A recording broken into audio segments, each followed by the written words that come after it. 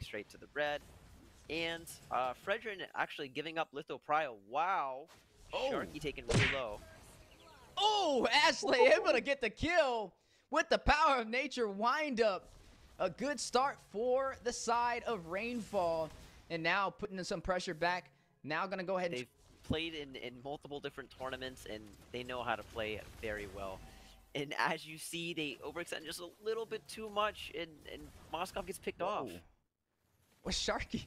Wait, hold on. Okay, we got a request for a pause because... Going back in the favor of Rainfall. Something that I want to touch on a little bit on the draft of Max Foxes is that if this Grok sets the Moskov or the Roger, neither of them have a Purifier. So those are your damage dealers.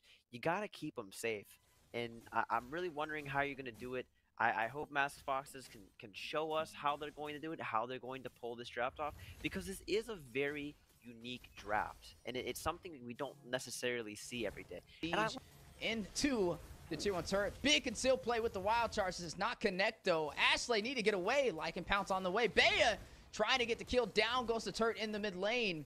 And now more pressure as Nicolette frontlining a lot of that damage with this Fredrin. Nobody will fall out of that engagement, but the yet wild again, charge goes a bit wide, and look like Ashley's gonna go down. She doesn't go down, so it's not a mistake, and they just pick off Moonpie again, unfortunately. Objective, we're comfortable taking any team fight because we're so far ahead. Let's take it with a Lord and let's push into the base.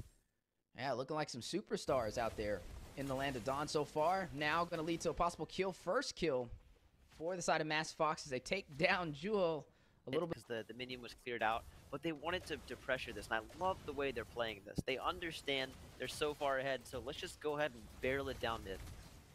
Oh, big wild charge from Ashley. Panda, scary carry. Got to hit that hashtag. Now rushing in for a kill. Takes down Saren. Gets a double. Finds Moonpie. Lord at 25% HP. Base Crystal taking a little bit of hits, but burst it down. Goes the Lord from the side of Mass Fox. Still trying to hold off against Rainfall. Look at the Guardian's Barrier denying them entry to defend the inhibitor on the top side as it drops Rainfall. One more inhibitor to go through and a Base Crystal for a possible fast finish up against Mass Fox for game number 1. The inhibitor on the bot side slowly being pushed in, but down it goes. Only the base standing. Mass Fox on a possible final stand. Do they push out the base? I think they're going to go in for it. Very confident to take this fight. Here comes the minions, but no. A wise decision to disengage in the next one as well.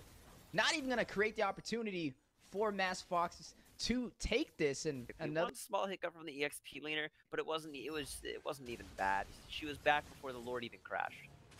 Ooh, speaking of crashing, a lot of damage on the way. Black Dragon going down. Vengeance being procced by Jewel. Members very low for the side of Mass Fox is trying to hold him off. The base Crystal, 5%, 0. A flawless game number 1 for Rainfall, shutting down Max Foxes.